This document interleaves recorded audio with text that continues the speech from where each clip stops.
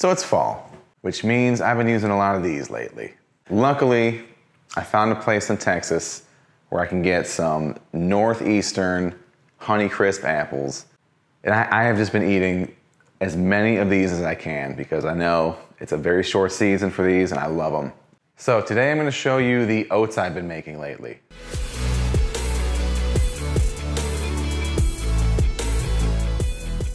So we start by slicing up an apple.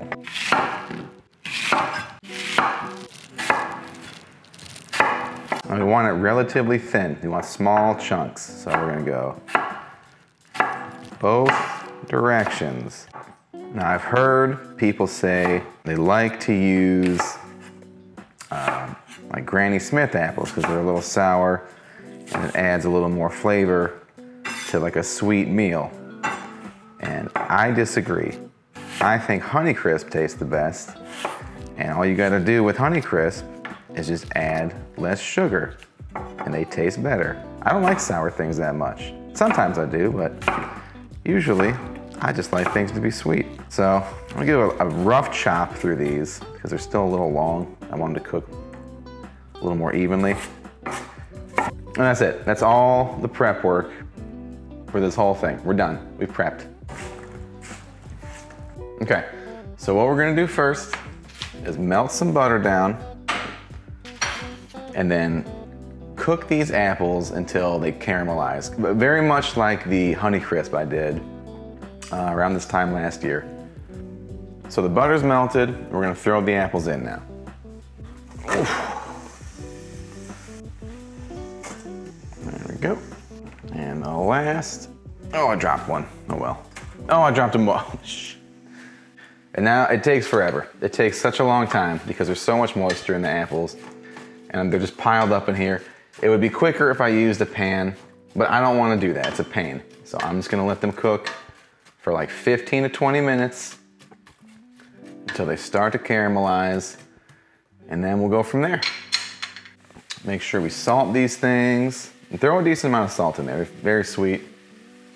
This will draw out the moisture, which I don't know if that helps or hurts, but I always do it, and it turns out pretty well. I'll turn the temperature up a little bit too. It's like medium, slightly above medium.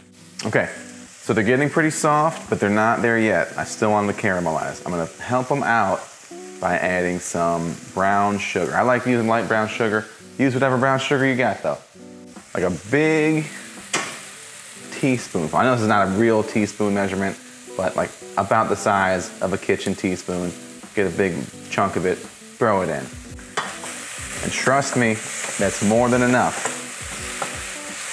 Because we're not done with the sugar there. We got other avenues of sugar we're gonna be adding to this. I'm gonna turn it down a little bit now. Let it cook for another minute or two, and then watch what I do. Okay, get a load of this. I have some roasted pecans, throwing them right in. I'm not mixing them yet, because I also have some maple syrup. And we're just gonna cover the pecans, not too much, but enough to get them all covered, okay? And they're gonna turn into like an almost candied pecan. They're not gonna be totally candied because I'm not like baking them or anything like that. I don't even know how to candy pecans actually, but it's not what it's gonna be. But I just want them fully saturated in the apple and the syrup and the caramel once it's produced. So all of these things are gonna come together very well. So we're gonna cook them for a little while. So I want them to get a little toasty, which is gonna be hard because of all the liquid in here, but we'll get there. Do a little more salt. Make sure everything's salted.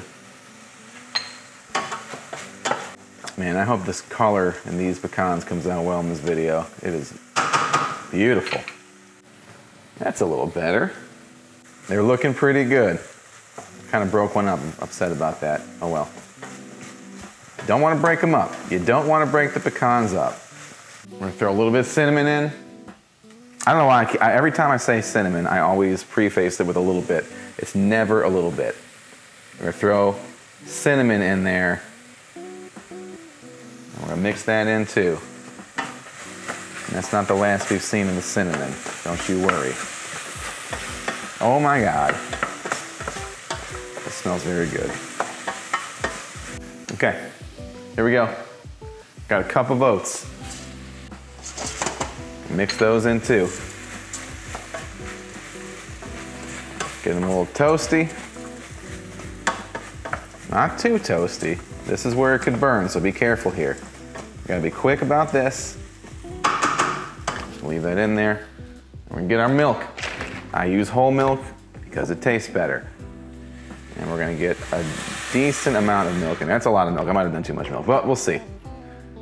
The good thing about oatmeal is like you can't really do too much milk because you can either cook it down or you can do what I'm gonna do in a minute and thicken it up a different way. It's gonna be a surprise.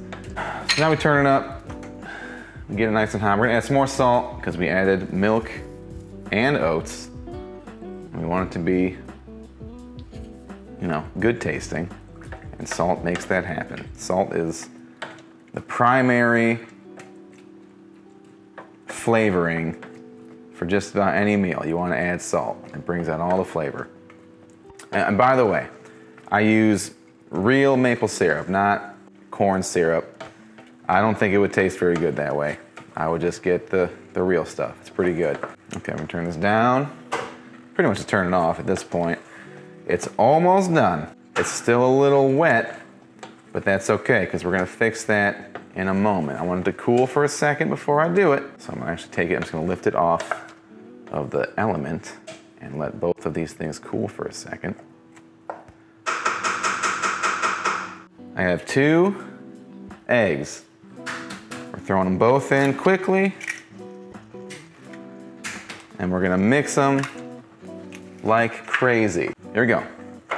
Break them up, mix. Come on, break up, there we go. See, it's already overcooking a little bit, but it's okay. It's not the end of the world. But this is gonna make it super custardy. It's awesome. Make sure that heat is off, and we mix until it thickens up. I'm gonna take it off the heat altogether. Didn't cool quite as much as I wanted it to. You can't see what I'm doing right now, but you will in a second. I wanna scramble my egg in here. I kinda wanna just mix it all in. Only a little bit of egg white, not the end of the world. This is not like a gourmet breakfast.